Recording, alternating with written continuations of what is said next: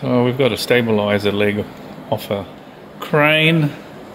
We've tried everything to undo this gland nut. C-spanners didn't work.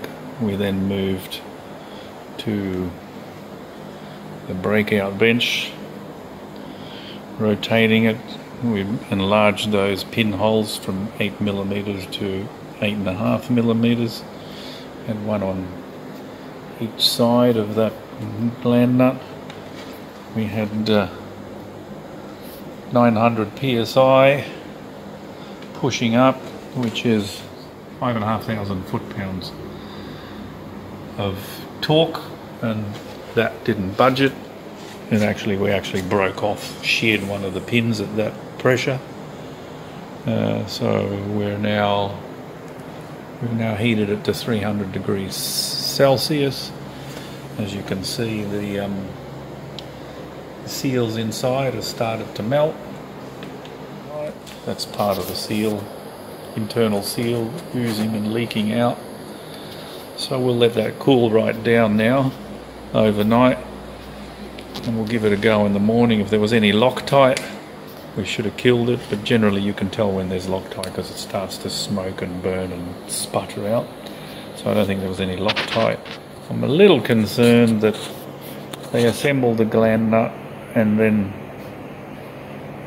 welded this square flange on, and if they did that they would have shrunk everything to the shit house, and we'll have Buckley's chance of getting it off.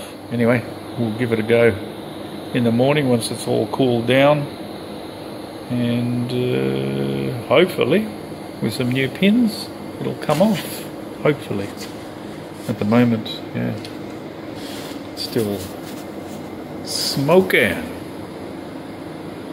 You can see a few vapors still coming off. So this morning I decided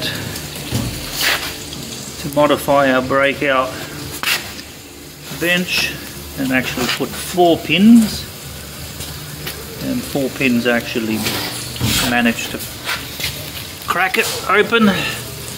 As you can see, the heat we applied last night did some interesting things. But the main thing is we got it off. I think that was a seal once, or a wear band, I'm not sure what it is, but it should all clean up. The only downside is I had to do some hasty welding. But grinder will sort that out. So I've got a seal kit here. It looks like it's the right one. This is what it looks like new, and this is what it looks like once you've applied 300 degrees Celsius to the gland nut and the barrel. We got it off, which is great.